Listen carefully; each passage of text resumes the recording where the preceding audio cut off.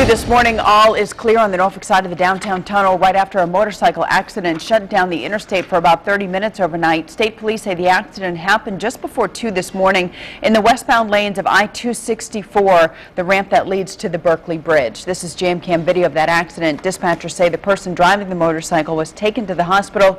No word on their condition at this time. It's also not clear exactly what caused the crash.